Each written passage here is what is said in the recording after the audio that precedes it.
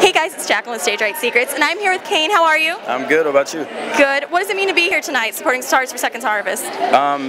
It's an honor. I've always wanted to get into charity, and being able to do this charity event just means the world.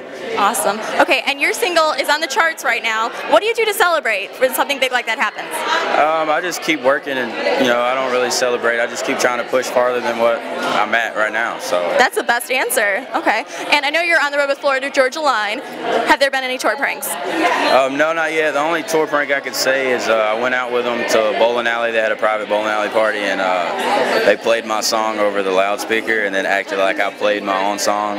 So that is amazing. And how do you change your set list for a show, an event like this?